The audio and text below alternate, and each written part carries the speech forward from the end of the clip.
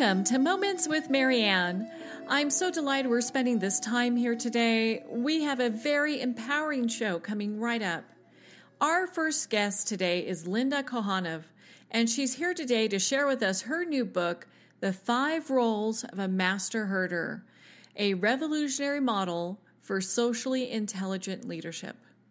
Linda adapted her horse-inspired insights into powerful tools for developing collaborative leadership and managing change.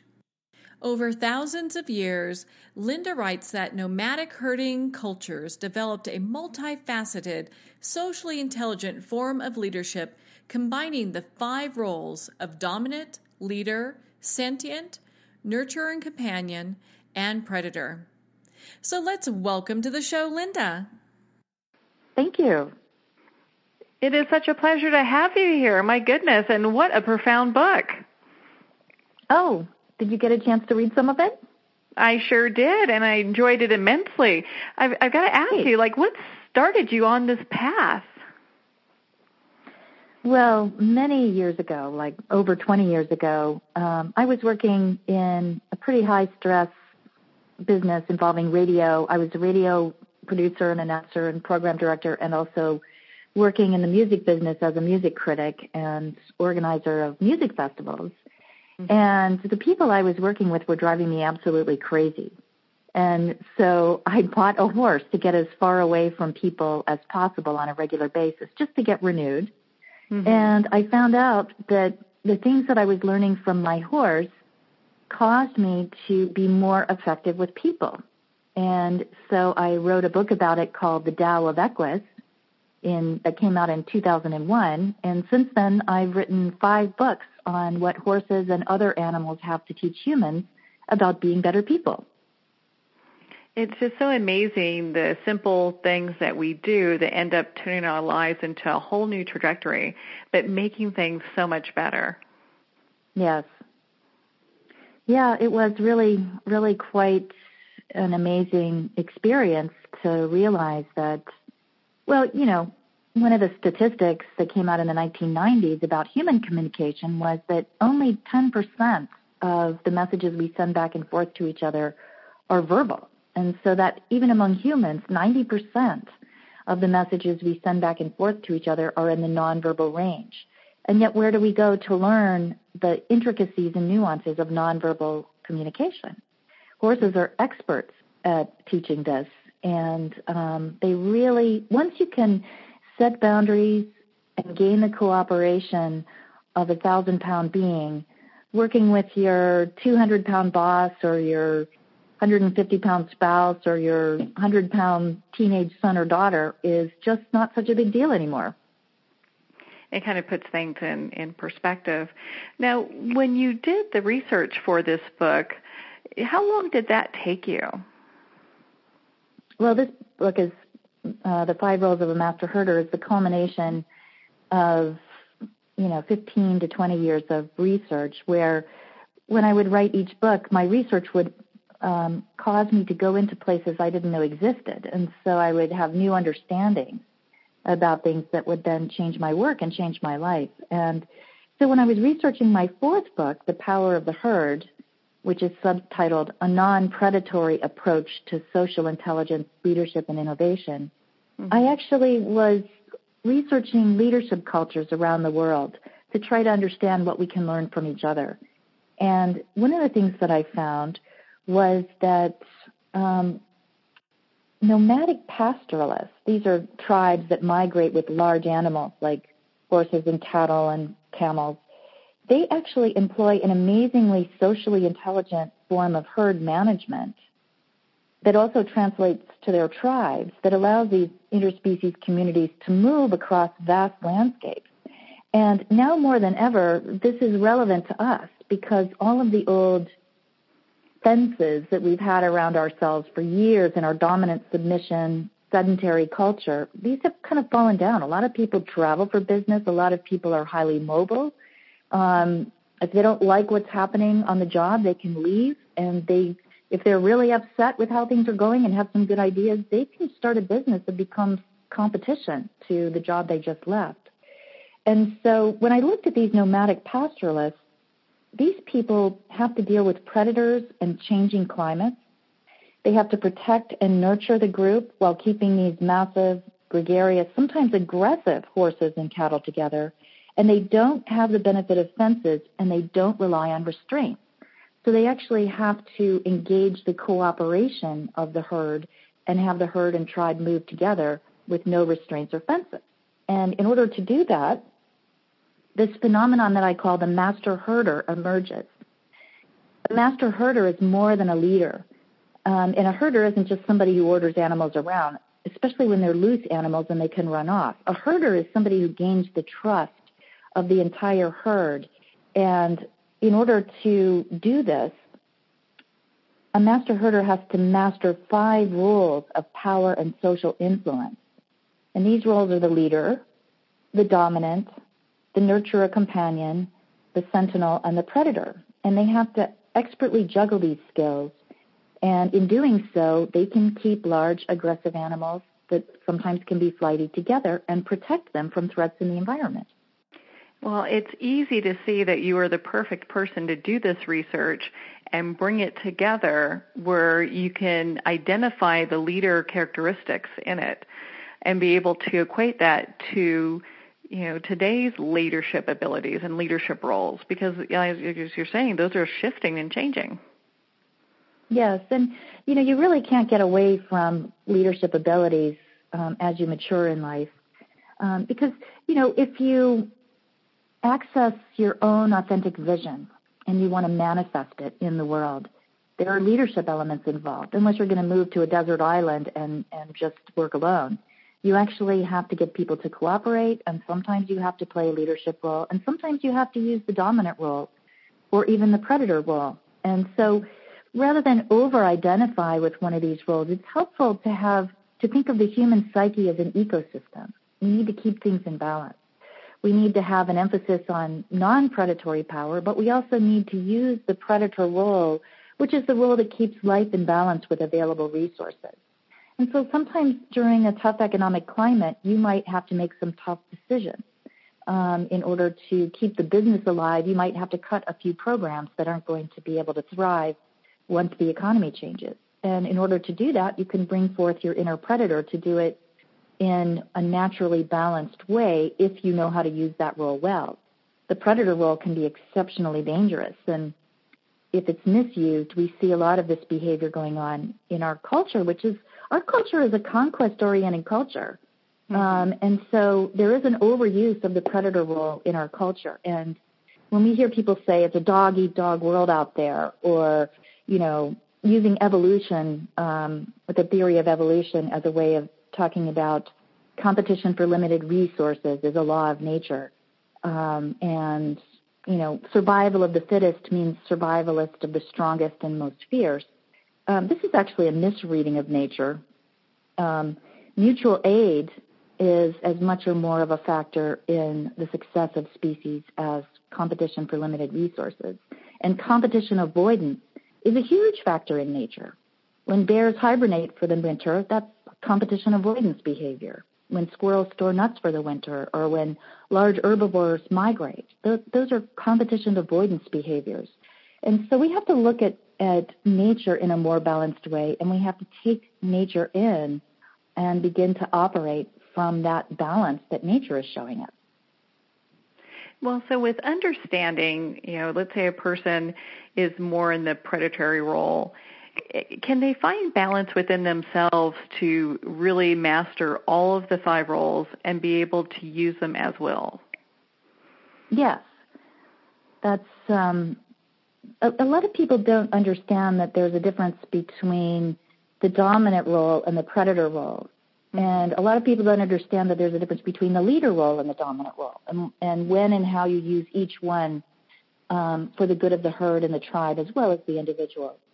And a lot of people make the mistake of mixing dominant behavior with predatory behavior. There are a lot of predatory dominant people out there, and they tend to be very dictator-like. They're in politics, and they're in major corporations. And there's a lot of waste and intimidation involved when people overemphasize those 2 roles and don't engage the nurturer companion role, the sentinel role, and a really good visionary use of the leader role. And so once people learn that there are ways to use the dominant role and the leader role in non-predatory form, that really starts to shift things. And then they begin to realize that they can use the predator only for specific purposes, again, keeping life in balance with available resources.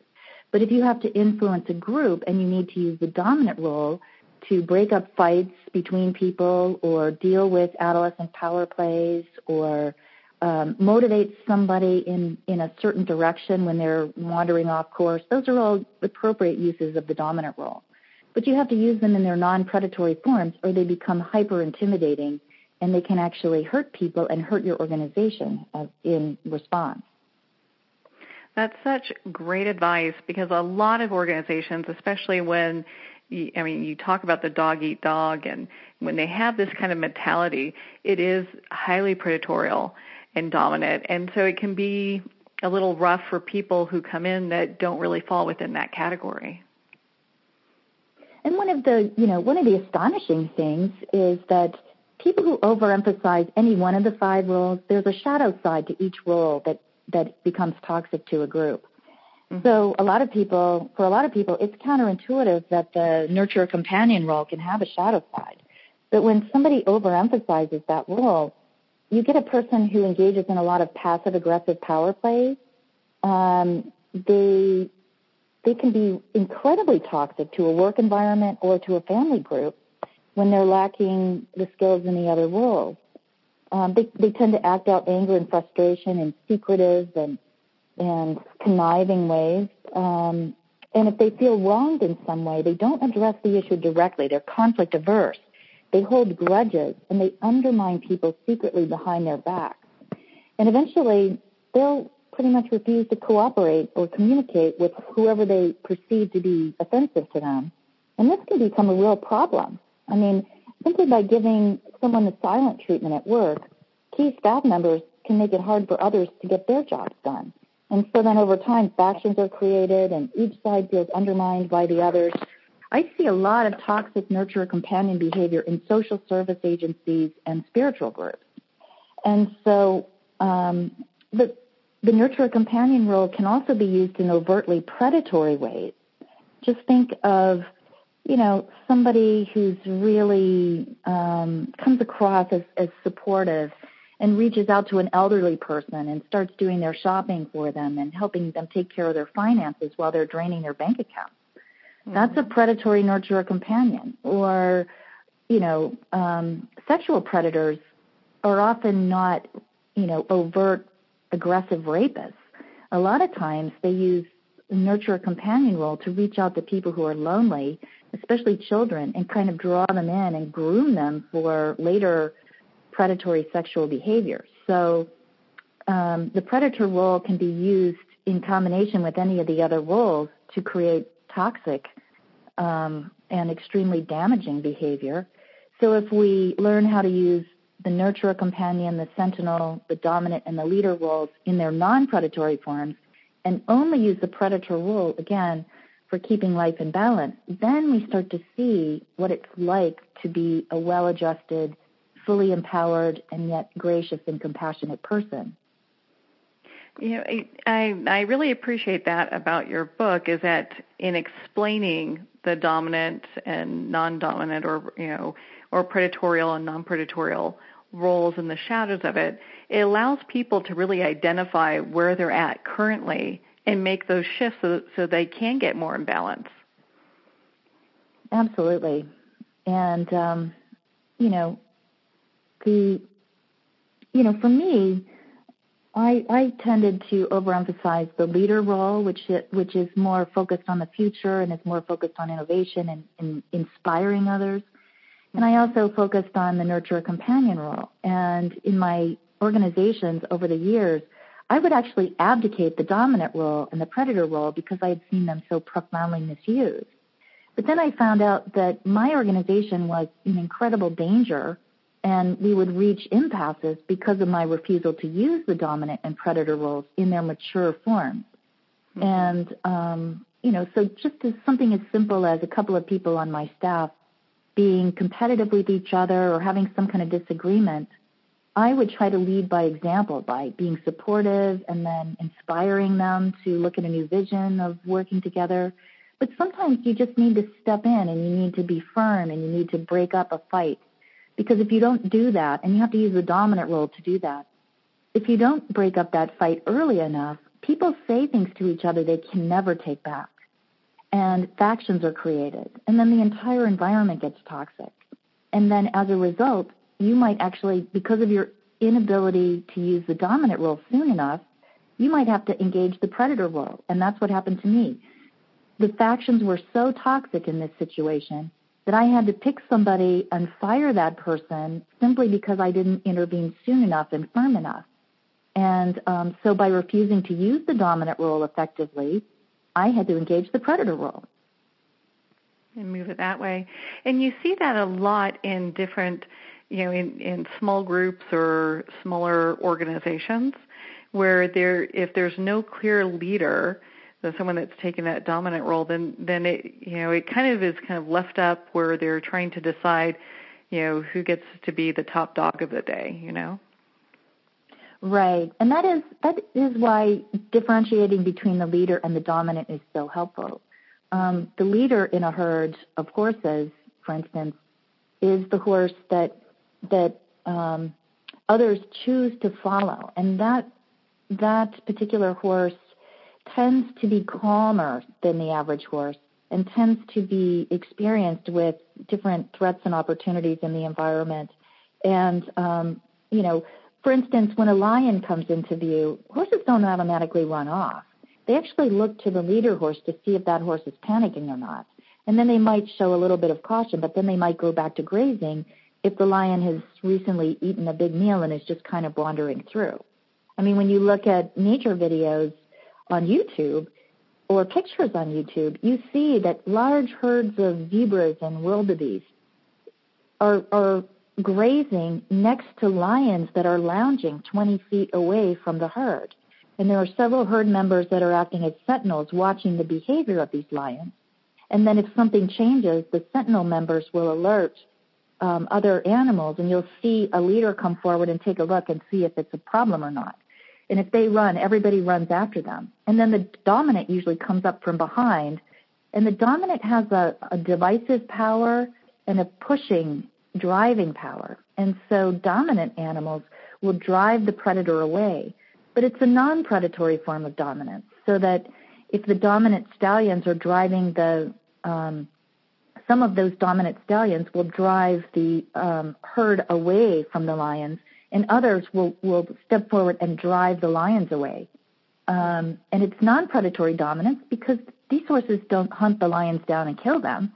They just back off when the aggressor backs off.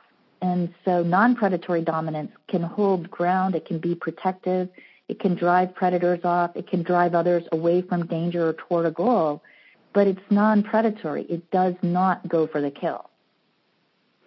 I love how you use the examples, especially with horses, in regards to all of this. And it just is such an enlightening topic in how people can use these principles not only in their work but also in their home life.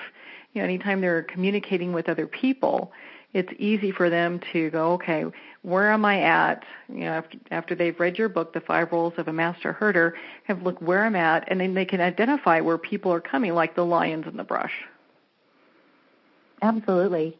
And the other thing that's really fascinating and helpful about this model is whether I'm presenting this to businesses, corporations, medical professionals, social workers, counselors, or religious communities, what they often tell me is most useful in the beginning about this is that they begin to see the behavior of other people they don't get along with in a new light. Rather than seeing a person as being hopelessly defective or, really screwed up in some fashion or taking advantage of them, they might realize, oh, this person is overemphasizing the dominant role, or this person is overemphasizing the nurturer-companion role and engaging in passive-aggressive behavior. And so it causes you to no longer think of a person as defective, but rather than just think, oh, they're overemphasizing a role that they're really good at, and they're abdicating other roles that they need right now. And once this person learns how to be balanced, their behavior will become more thoughtful and more compassionate and more empowered simultaneously.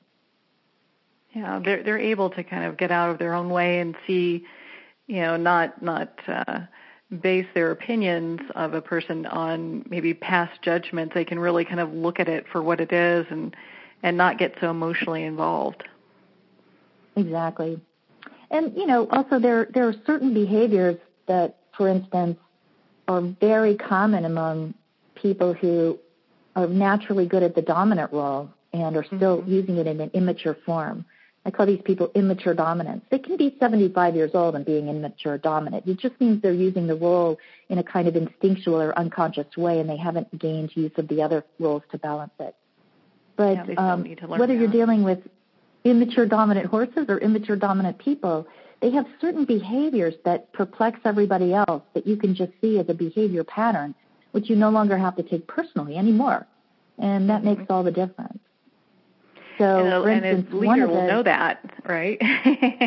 Well, no, not necessarily. A leader, unless they are familiar with all 5 roles, will not know that. Mm-hmm. A lot of people who are really good at the leader role are terrible at working with immature dominance and helping these people become mature in their use of that role. A lot of leaders abdicate the dominant role. So a leader doesn't automatically understand what's going on until you really look at herd dynamics and the use and the need for all 5 roles, which nomadic pastoral cultures have known for thousands of years. It's just knowledge we lost when we went to a sedentary, technologically based culture. And we don't want to get rid of that culture. We just want to combine the social intelligence skills and herd dynamic skills and leadership skills of our nomadic cousins. We want to combine those with the technological advances of living in the culture we've created. And then we'll have the best of both worlds. Yeah, without a doubt. Well, I'm glad that you corrected me on that and were able to bring a little bit more light to that part of the discussion, because I think a lot of times people do assume that the leader will have control of all aspects. And it's not until they've actually either have patience or have learned, mastered all these different aspects that they're able to get it. Oh, yeah. A lot of times when people say, we have a failure of leadership here, what they really mean is the leader's refusing to use the dominant role, as it turns out. If you have a visionary leader who, let's say, creates an organization to feed all the homeless in Milwaukee, and they're focused on the mission and the vision, and they're out in the community making connections. And then behind the scenes, what you have are a bunch of people who they've hired, and these people maybe are engaged in power plays or not getting along or not focused enough on the vision. And if a leader's addicted to that role, they will often seem aloof and self-absorbed in the mission and ignore all the interpersonal difficulties and nuts and bolts of getting the actual job done. And so behind the scenes, you have somebody saying we have a failure of leadership here, and what you really have is a failure of a leader to come back around and moderate interpersonal difficulties, get people back on task, and make sure they are engaged with the vision. Well, and you kind of touched on this a little bit, and I'd love for you to share with us. When we talk about emotional intelligence, how is that like an asset to leadership? Well, big question, right? No, it was one I was deciding which angle to speak on. UC Berkeley did a study of 85 PhD candidates over a 40-year period, and they were interested in those who had the most professional success. And they found out that high emotional intelligence was 4 times more important than raw IQ and training, even among PhD candidates. Can you imagine why that would be? I'm not quite sure. Why would that be?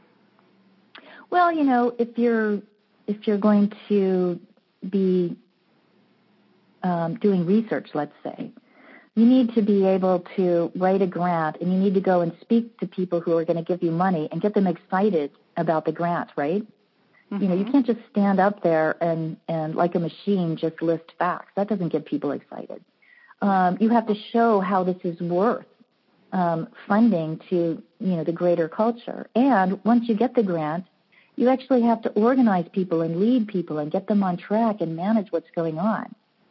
So the PhD candidates that don't have emotional and social intelligence often cannot be professionally successful. They might be able to sign on as a, part of the research team and try to hold themselves up in their office, but they're not going to be the ones who can lead a team or get a grant. And all of that, translates across the board, whether we're dealing with politics or family groups or educational groups or whatever. Yeah, it makes perfect sense. And gosh, I wish we had more time to talk about this because it's such a fascinating topic.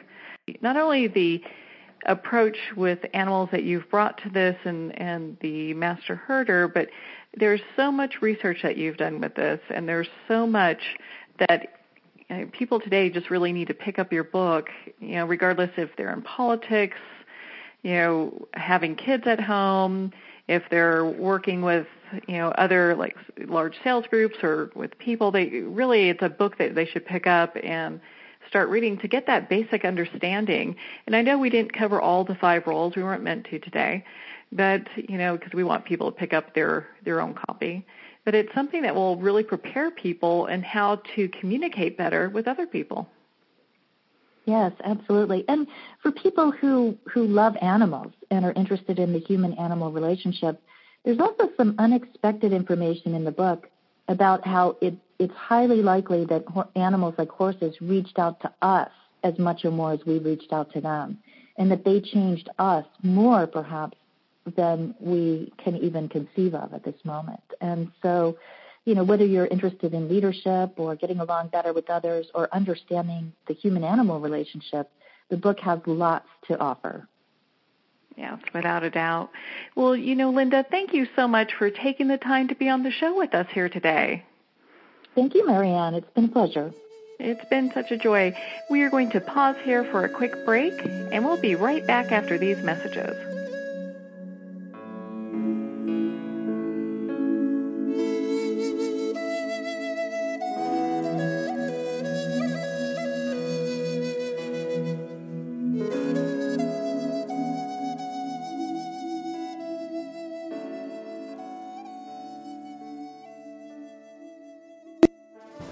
Internationally recognized and award-winning author Judy Goodman works and teaches outside the box of limited thinking. Working with people from every walk of life, her goal is to empower you to be the best you can be, no matter what the challenge is. Born with the gift of seeing beyond our normal vision, she has an extraordinary gift of working with every challenge. Teaching beyond conventional wisdom, her work is described as life-changing. Visit judygoodman.com. That's judygoodman.com.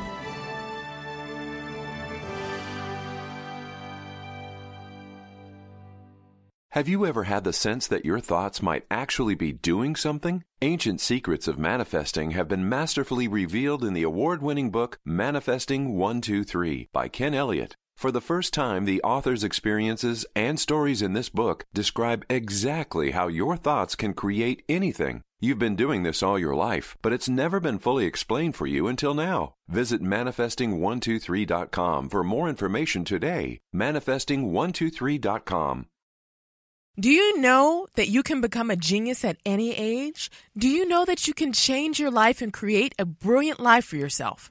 Hi, I am Olympia LaPointe, an award-winning rocket scientist who you more than likely have seen on TED Talks, Impact Theory, and PBS. Check out my latest book, Answers Unleashed, The Science of Unleashing Your Brain's Power. Simply go to AnswersUnleashed.com books and check it out for yourself. You'll find the tools to help you create the life you've always wanted. The highly acclaimed and newly released book, The Hand Part 2 by Lynn Van Prague Grattan, describes the journey between a psychic medium and a family who lost a son. Messages from Beyond Eternity's Gate is of love and healing. For more information, visit www.lynnvanprague-grattan.com. That's www.lynnvanprague-grattan.com.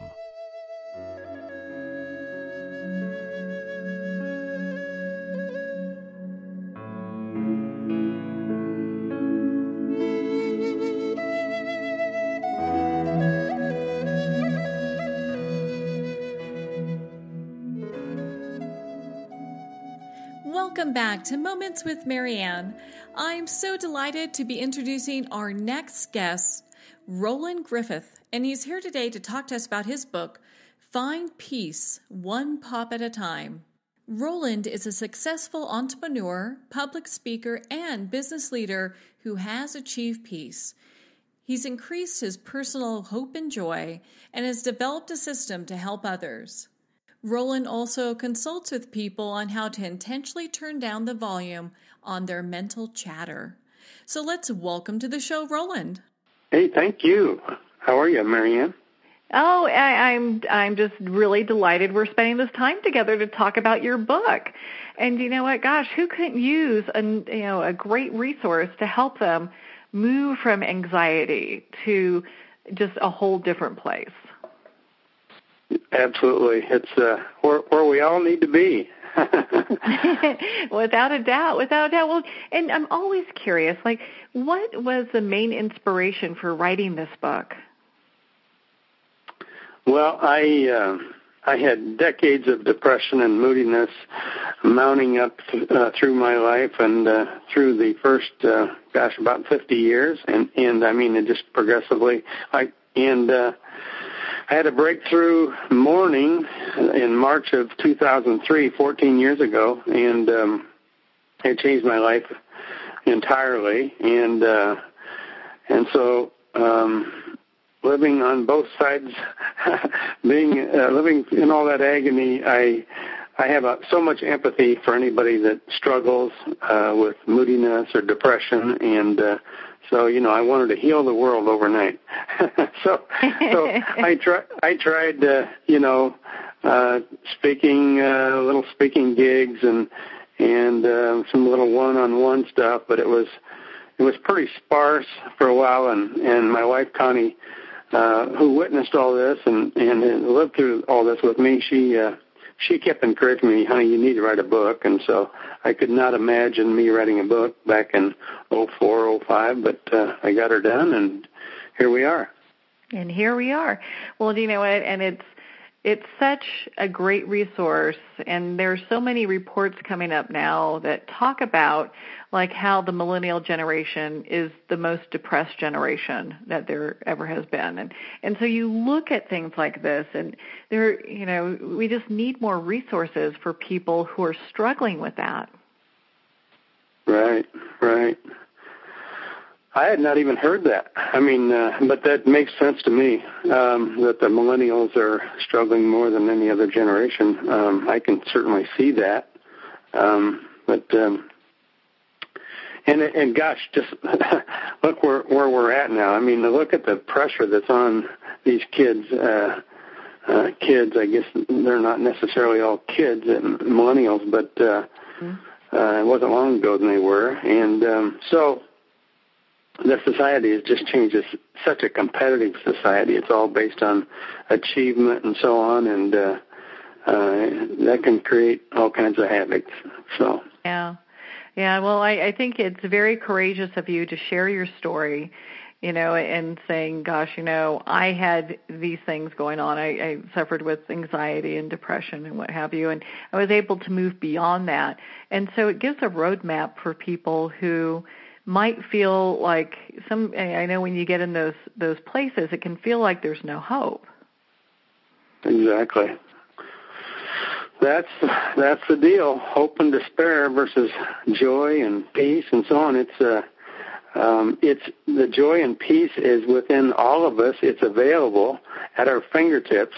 It's just a matter of understanding some things that are almost technical about the mind, and not technical to where it's hard to understand. It's just that most people haven't had the opportunity to become aware of what the mind does and how it creates depression and moodiness. And once they can get in touch with that and understand how it works, then they can do something about it. Well, education is definitely the key, and having it broken down like that, where people can say, gosh, okay, all I need is to educate myself a little bit about this, and there is hope, and there's light at the end of the tunnel, and there's a way out. Right. Mm-hmm. Absolutely. So it's a journey, isn't it? It is, and that's the other. I'm glad you mentioned that. A journey is exactly what it is. It's not, people use the word enlightenment. It's not like a plateau where you jump up to the top of the mountain and everything is rosy. It's a journey, like you just mentioned. It's a step-by-step process of gaining more and more awareness of consciousness, more and more aware of what the mind is doing to you and how that works. So, yeah, it is a journey. So, Good point. Well, and, I know in your book you talk about how, like, negative chatter that almost all of us have can lead to depression. Why don't you share with us a little bit about that? Yeah, great. I'll give you my little take on how the mind works. So I stop and think of a TV remote. And most of them, if you look at them face on, they've got a little arrow points to the left, an arrow that points to the right, and maybe a circle in the middle. And so if you think of that as being time, we live in time. The arrow to the left, if we use this analogy that represents past, and the one that points to the right represents future. Well, what goes on day to day for most of us, if we pay attention, our mind is either in the past or the future. Very, very little time is spent in the present, where peace lies. And so it's a matter of figuring out how we can be in peace more. And so it goes like this. To me, the stories that we listen to, whether it is about the past or about the future, the longer we listen to them, the longer span of awareness we are in, the more dramatic it gets. Mm-hmm. So as we feed that by just listening and paying attention to it and honoring it, it takes us down. It creates emotion. And if it's about the past, stories about the past, it will create regret, sorrow, anger, remorse. If it's stories about the future, it can cause emotions such as fear, mm-hmm. anxiety, stress, and so on. Either way, it's painful to endure, and that's what most of us go through on a day-to-day basis. Now, they might not cause severe agony, but it might cause discouragement and hopelessness and so on. And so the key, as far as I'm concerned, and what I kind of developed, is this POPS system that teaches a person how they can just intentionally, momentarily stop that mind chatter just for a couple seconds. And that shortens up those stories. And the stories aren't as painful. And so it kind of, as time goes on, instead of living through mountains of drama on a day-to-day basis, it gets it down to speed bumps of drama, to where you don't experience near as much emotion. You're much more productive. You're much more energized. You're much more sociable, and all those things. So I have in my book a list of what I call POPs, which a POP stands for a piece of peace, a P-I-E-C-E of peace, P-E-A-C-E. And I'm just going to read you a couple right out of my book. If you envision your heart inside your body at this very moment, imagine it as a red, vibrant organ, its valves opening and closing in the aliveness of its operation. So what I'm saying is, envision that heart inside you pumping away. Just envision it for a couple of seconds. At that very time, you are not in agony. Your mind is not working, okay? So you've stopped it for a couple seconds. Or envision your lungs working inside your body. As you breathe in and out, picture your lungs inflating and deflating. Or stop and look at a tree. Admire its shape and beauty. Observe a flower or the blue sky. Or listen to a bird's song. Anything that pleases your eyes or ears. Nature is an excellent source of pops. Nature. Watch a dog or a cat. They can be a refreshing way to temporarily break free of thoughts. Just gaze into their eyes and note their subtle movements. So, Marianne, those are a few types of pops. I list a number of them, and there are considerably more than those that I offer to for people to learn to incorporate in their day-to-day life. Well, it really brings, I love how you have not just the acronym for POPs, but the whole action of it, where it allows people to take a break, and it's that break of that repetitive thought that allows people to then move forward and just kind of reset things. Otherwise right. It just keeps going and going and going and going. So when we have that break like you're talking about, it's an opportunity for a reset to take place. Right. For those that actually read my book and actually take this on as a little project, which, by the way, I say takes about as much effort as brushing your teeth one more time a day. There's not much to it once you read the step-by-step procedure as to how to get on track with this. Most people that actually give this a real shot in 2-3 weeks have such experiences as just momentary experiences where they will observe that beautiful tree in their front yard that they hadn't even noticed before. Or they'll hear the birds singing on that same trail they've been walking and not heard before. Or they'll notice the blue sky. And so it's just, that's how it works, is you start opening up consciousness, little pockets of consciousness that you weren't experiencing before. And so as time goes on, I have a little daily log, and I'm not going to get into it too much on the radio because it seems complicated, but it's spelled out best in the book. But once you follow this little daily log that kind of keeps you motivated in that direction, it's absolutely amazing as to how a person can make a transformation, not from 0 to 100, but just a little bit more as you go. And once you start heading that direction, you never want to go back. There's just so it's a great way of life. Well, and it sounds like with your book, it's giving people the tools to identify the negative feelings so they can start doing something about it. Right. I tried to keep it short and sweet. It only takes about an hour to hour and a half to read the book. So, in a way, it's pretty much to the point. The book starts out telling my life story, and that's a short part of it, maybe about the first quarter of the book, and then it's more about the self-help the rest of it to try to help people. Mm-hmm. Moving forward.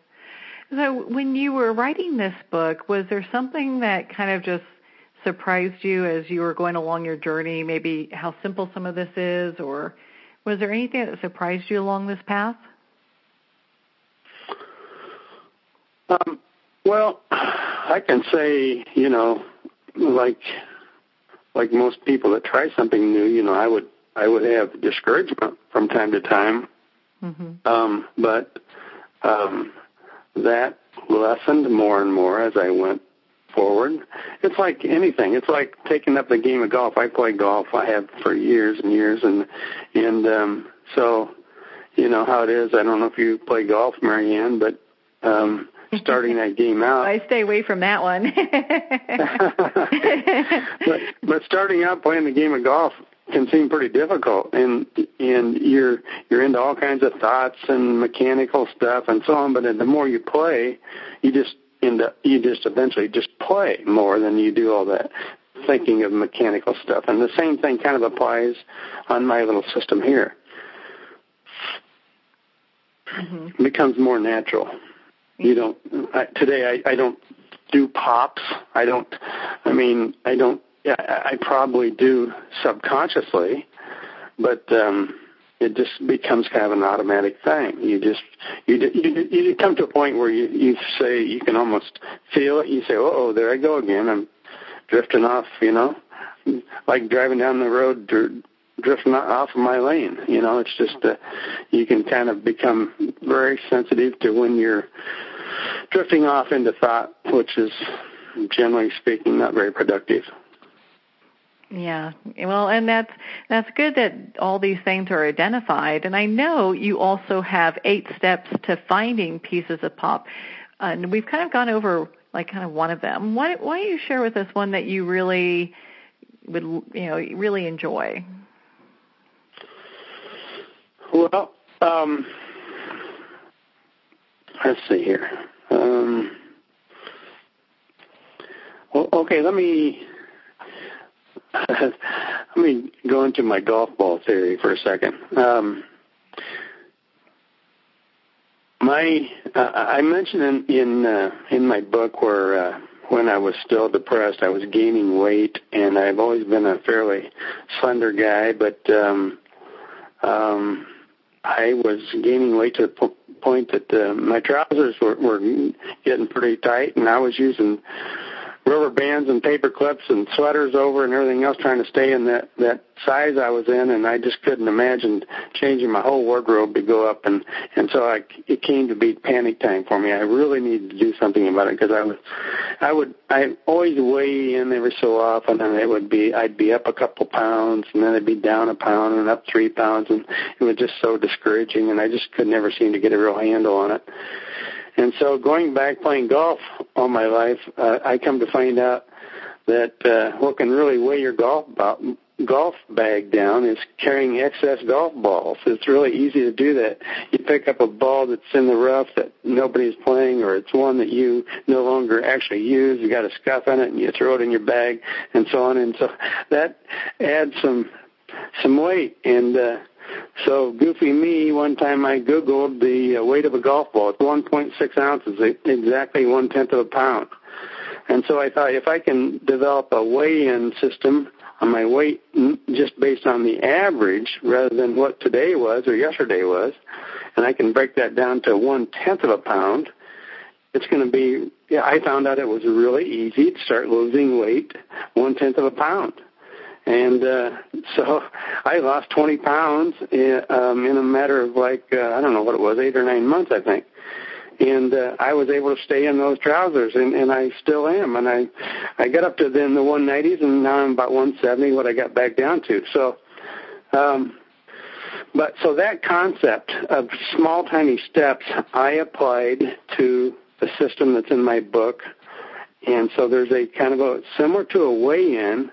There's a part of this deal is you ask yourself at the end of the day, what percent of time do I think I was in the present? And you add that to the log-in, and then there's an averaging system, and you break it down to gaining 1/10% in increments.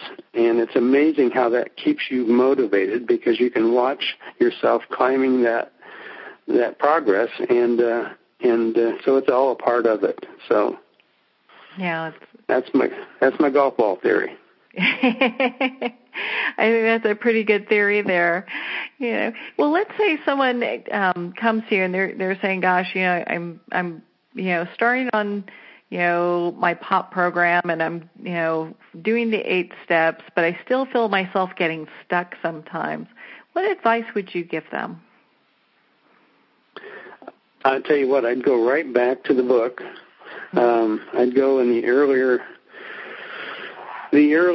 parts of the book where it talks about what we've already talked about, basically that, okay, for instance, you can always say to yourself, I am here, but my mind is there. I am here, but my mind is there. And focus and to just recognize that that's what's going on. That's why I'm discouraged. My mind was going negative on me. And It's talking about the future. It's saying I can't do it any longer, or it's a crazy deal. It just doesn't make sense, or it did at one time but it doesn't now, and so on. That's the mind working. So it's a matter of refocusing like that. And sometimes it may take a little while in that refocusing, right? Yeah, absolutely. It's a matter of it's something new that most people haven't experienced. Most people are just, if you walk in a park and people are walking by you, I can pretty much guarantee you most of them are just into their mind. They're walking, they're not paying any attention to what's around them. They're thinking. And go to Manhattan, walk the streets of New York.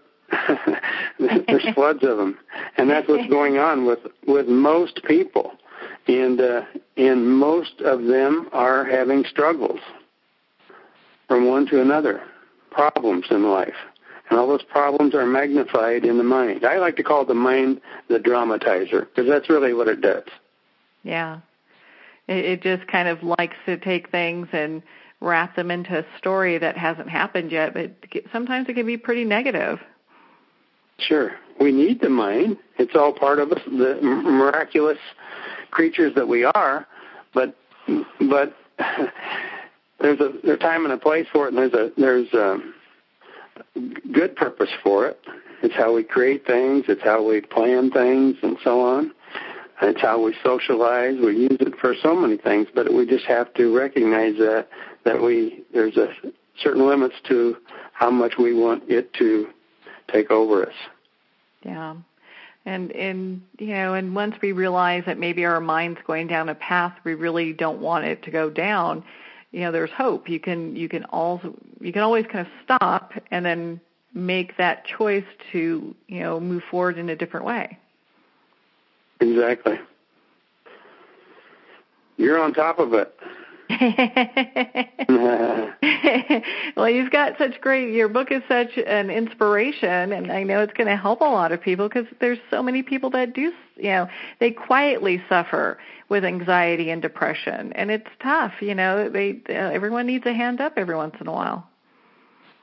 Yeah, it's everywhere. I mean, you go up and down your street, and probably just about someone in about every household has struggles to some degree or another, and so it's kind of sad in the mental health industry. There's this stigma and there's this terminology of mental illness and so on. To me, mental illness is, if you have a little bit of that going on, it means you're normal.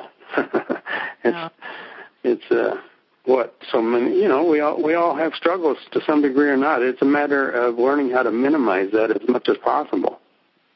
And to work your way out of whatever is going on, because, I think you're right. In the past, there's been such a huge stigma about mental illness or any type of, depression, anxiety, anything like that. But it seems that there's also a shift, and books like yours, Find Peace, help people to really understand truly what's going on. Yes.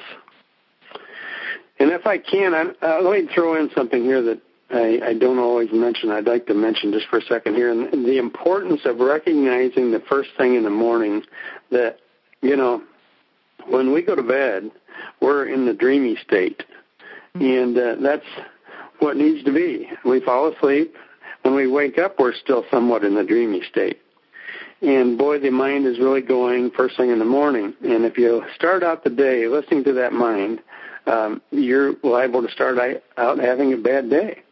And so that's an important element to consider is, what do you do first thing in the morning? If you need to jump in the shower first thing, I highly recommend it. If you need to jump up to that coffee pot right away, I highly recommend it. Anything you can, but don't sit around carrying those stories on that you woke up with.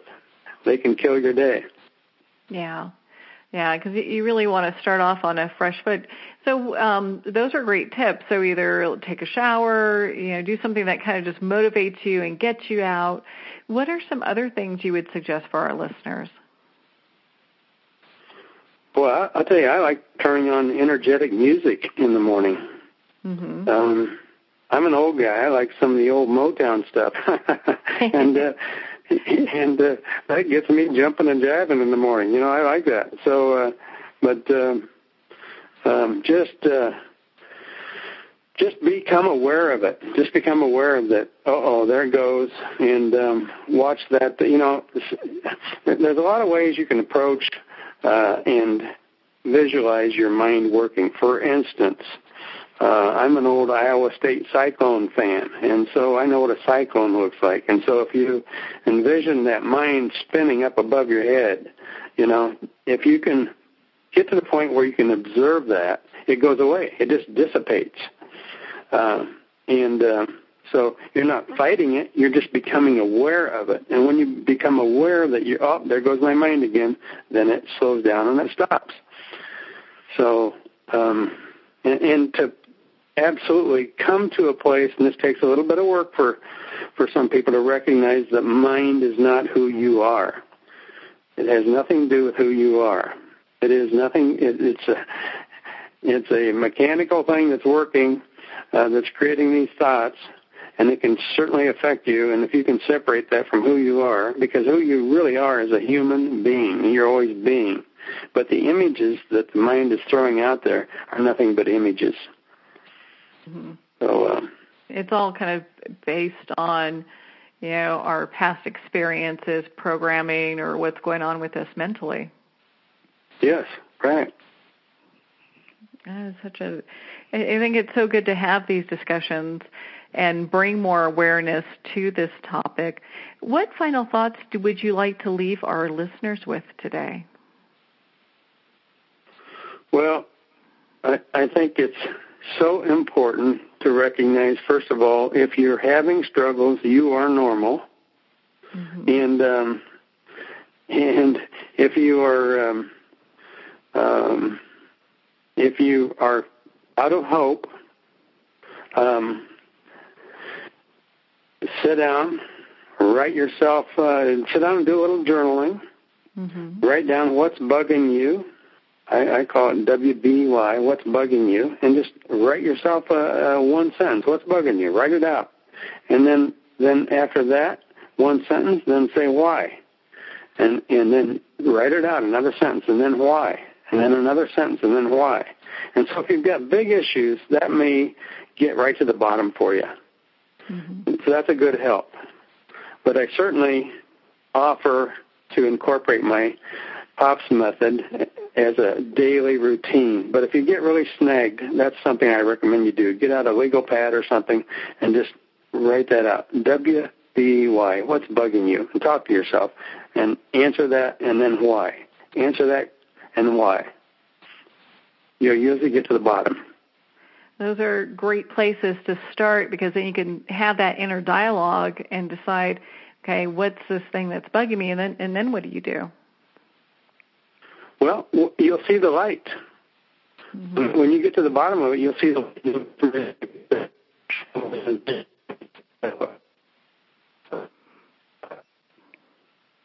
through it all and whatever. You get some reality comes in. You know what I mean? You get some relief. And it's a good little trick. Well, it sounds like it's a great tip for people to use to kind of make that shift and to start really having that dialogue about what they're thinking and what they're feeling. So, Griff, where can people connect with you and learn more about the book and all the great things that you're doing?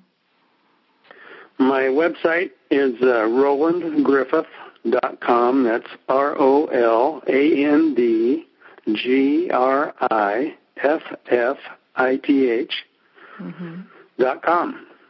And on there, you can read about me and what I have going. You can read about my book.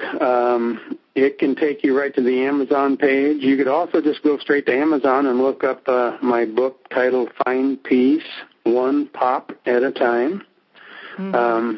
So either direction there, you can learn.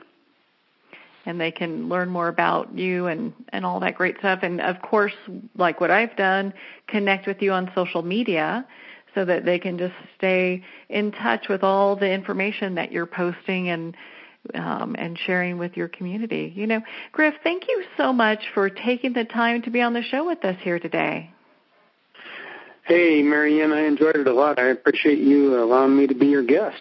It has been a pleasure, and again, gosh, what a great topic, a fabulous book. Highly recommend it. Find Peace, available online, and of course you want to visit Griff's website to find out more about all of his great information. And that website is rolandgriffith.com. We're at the end of our time today. I'd like to thank everyone for taking the time to tune in. You've been listening to Moments with Marianne. And remember, make every moment count.